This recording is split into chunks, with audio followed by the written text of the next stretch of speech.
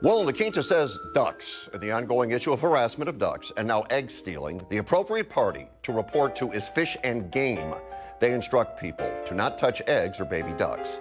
Arthur in Palm Springs says now that the 99-cent store is closing their Sunrise Way store, people should check out Grocery Outlet on Palm Canyon Drive.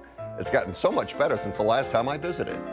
Tracy in Thousand Palms says a huge shout out to Dave the Handyman. Thank you for an excellent job.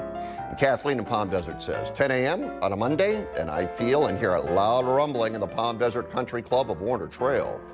Can't be the festival because that's not happening.